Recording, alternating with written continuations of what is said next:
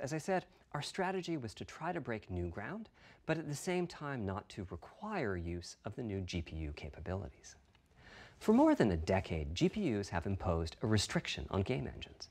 Software handles vertex processing, but for the most part, dedicated hardware is responsible for the triangles and other geometry that the vertices form. That means it's not possible to do even basic optimizations, such as aborting processing of a vertex if all geometry that uses it is off-screen. PlayStation 5 has a new unit called the Geometry Engine, which brings handling of triangles and other primitives under full programmatic control.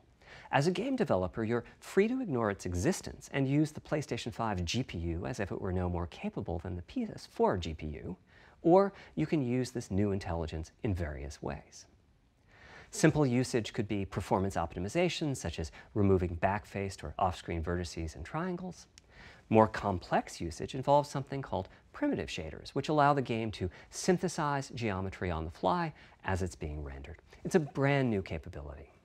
Using primitive shaders on PlayStation 5 will allow for a broad variety of techniques, including smoothly varying level of detail, addition of procedural detail to close-up objects, and improvements to particle effects and other visual special effects.